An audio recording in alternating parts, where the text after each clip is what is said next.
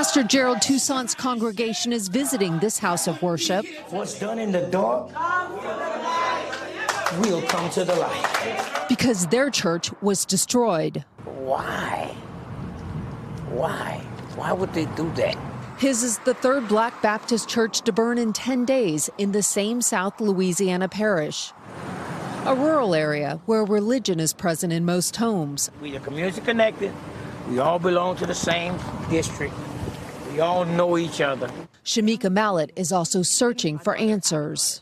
Do you think this could be racially motivated? Yes. I think it has something to do with race.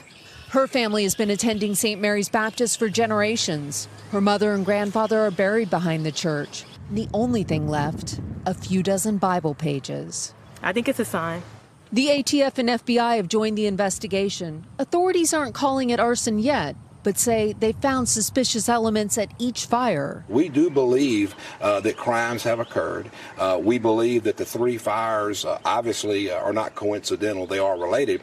There's a long history of black churches being targeted in the South. Pastor Toussaint says he believes something good will rise from these ashes.